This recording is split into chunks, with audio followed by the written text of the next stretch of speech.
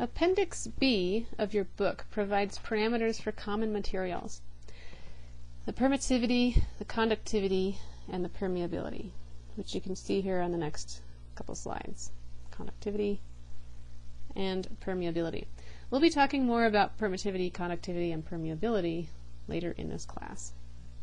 But you can use these values if you have a problem that you're trying to solve and you need, for example, one of the values in this table. You could go ahead and use it. Okay, so let's return to the equivalent circuit. What do we know and what do we not know? After we choose a transmission line, we can obtain or calculate C prime, G prime, L prime, and R prime. But we don't yet know V and I, the voltage and the current along the transmission line. Let's see if we can learn something about analyzing this equivalent circuit for the transmission line segment, as you would have analyzed a basic circuit in a circuits class.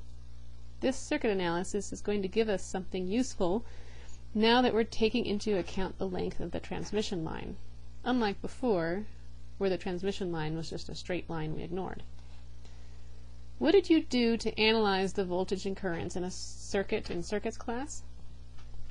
You might remember applying Kirchhoff's voltage and current laws. We're going to do that here as well. Go ahead and write out the Kirchhoff's current law equation for node n plus 1, that's right up here, on the top of the circuit.